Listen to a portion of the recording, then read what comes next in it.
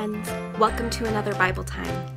All right, I have a little game for us to play. Are you ready to follow the leader? Kind of like a mirror. Pretend that I am your reflection in the mirror and try to do everything I do as I do it. You ready? Let me back up a little bit. Okay, you ready?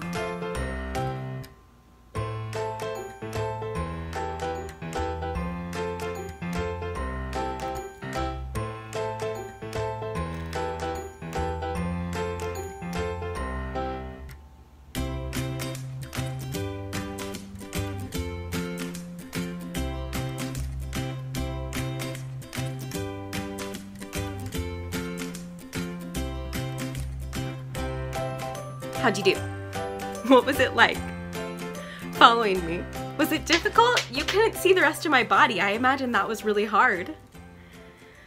What was the most helpful thing if you, what would be the most helpful thing in trying to do what I do?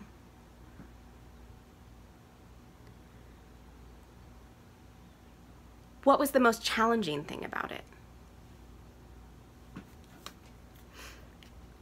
So in our lives, just like in this game, it's important to pay attention to the people around us. If we were in a room together, you'd be able to see my whole body. You'd be able to watch what other people are doing. You'd be able to pay attention in a different kind of way. It's really hard to do it when you're looking at a screen, isn't it?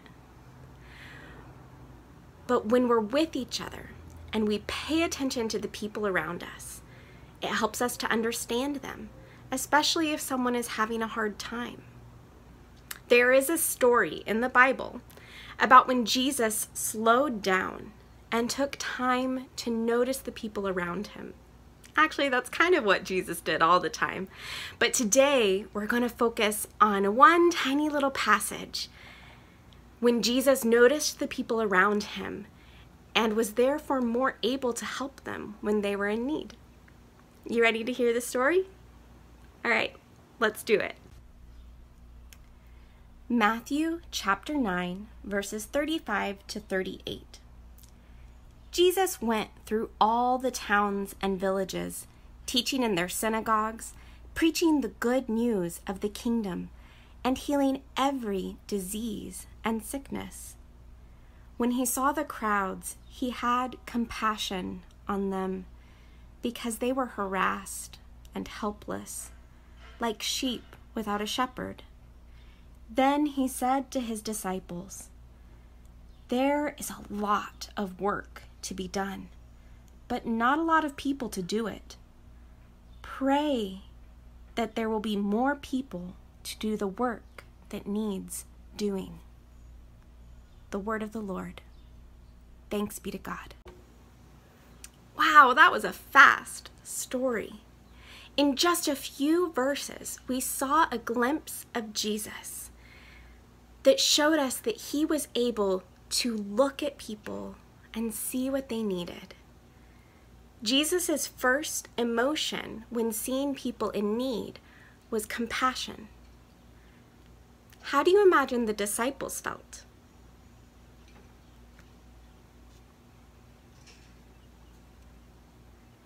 If you were to think of a modern example of a shepherd, someone who guides, protects, and cares, what or who comes to mind?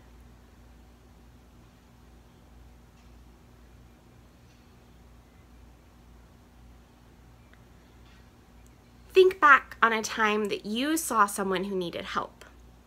How did you feel? And what did you do? Is there something you might do differently next time?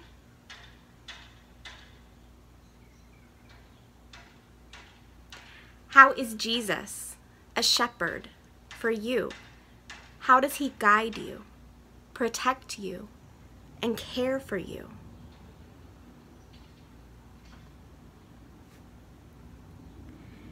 As you go throughout the rest of your week, I want you to look for the shepherds. And I want you to spend some time talking to Jesus.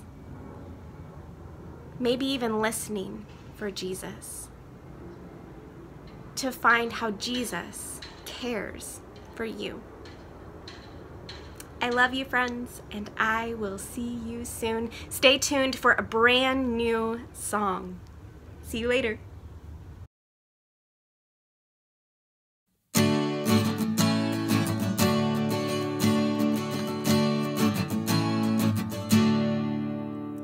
What does the reign of God look like? How will we know it is here? There's good news for all, love for our neighbor, mercy, healing, compassion.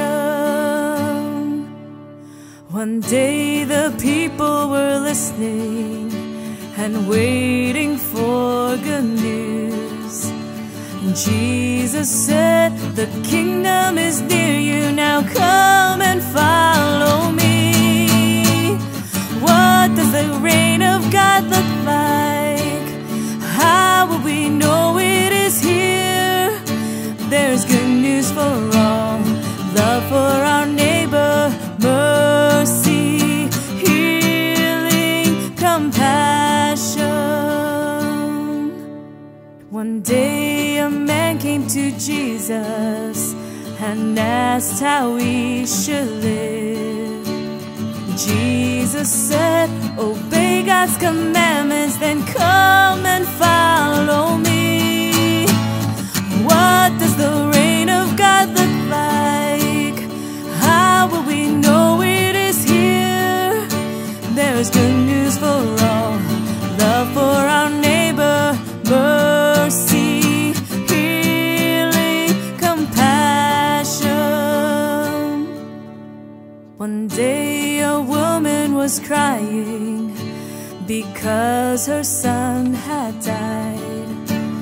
Jesus said, now stop your crying, your son will live again. What does the reign of God look like? How will we know it is here? There's good news for all, love for our neighbor, mercy, healing, compassion.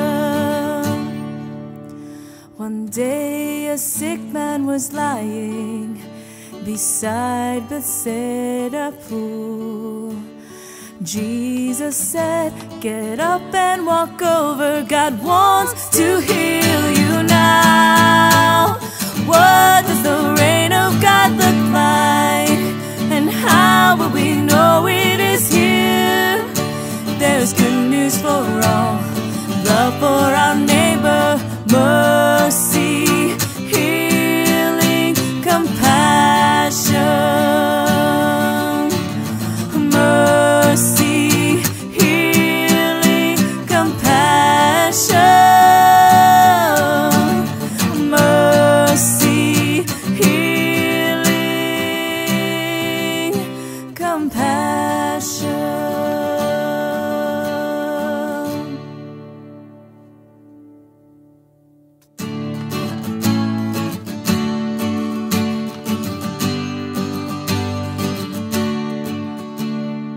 We are the people of God. We are the people of God.